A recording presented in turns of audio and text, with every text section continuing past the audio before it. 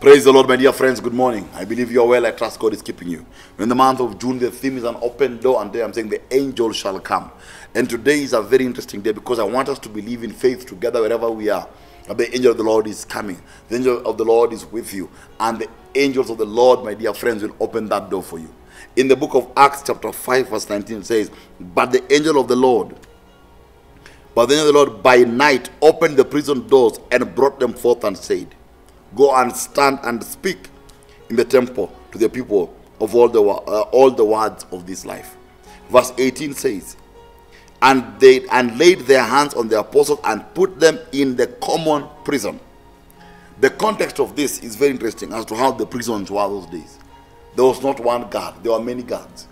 But the Bible says the angel of the Lord came and opened up the door. And today I want us to believe. I don't want to say much. Just want you this morning to pray a prayer and say, I send the angel of the Lord ahead of me. That the angels open that door. That if you are stuck in a prison of death, a prison of disease, a prison of stagnation, a prison of worry, a prison of fear, that the angel of the Lord goes ahead of you and opens that door. The Bible says that it was by night. The angel of the Lord by night opened the prison doors. Why? It is at night when they had least hope. It is at night that it was least expected for them to live. But also when it's least expected, my dear friends, is when the Lord works most. It is in our darkest hour when we see the power and the goodness of God. I pray for you that let the angels of the Lord come and may they open the door before you. Let us pray. I thank you, Father, and I bless you for the gift of life and your spirit. I pray today, Lord, for your children today, Lord.